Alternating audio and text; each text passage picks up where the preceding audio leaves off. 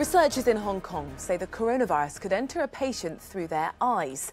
They're now recommending that people include protective glasses as part of their hygiene measures. Dr. Michael Chan is Associate Professor at Hong Kong's University School of Public Health. And to tell us more, he joins us live now. Thank you very much for your time. So what does your research tell us that we didn't know previously about how coronavirus enters into the body? Oh, well, our study is actually using, human eye tissues and also upper respiratory tissues. We try to culture them in the laboratories, and then we infect with the new coronaviruses and try to compare with the SARS coronaviruses in 2003.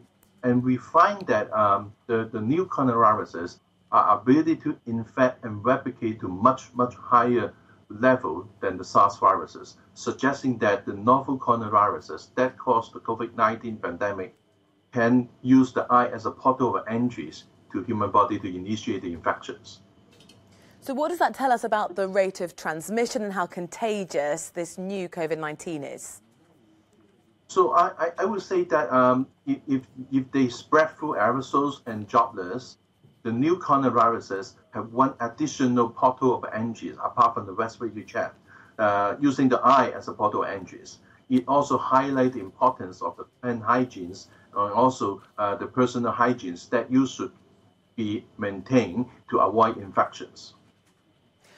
Governments have been recommending that people outside wear face masks, particularly on public transport. We know, of course, that medical workers have been wearing personal protective equipment. That doesn't necessarily include wearing protective eye masks.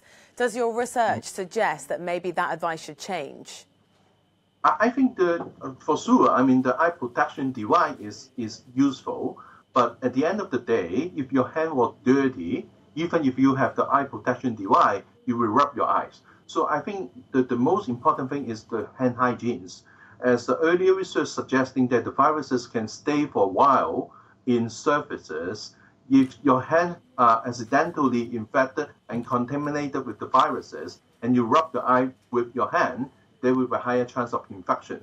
So I would suggest the hand hygienes probably are more important than you have the protective eye device.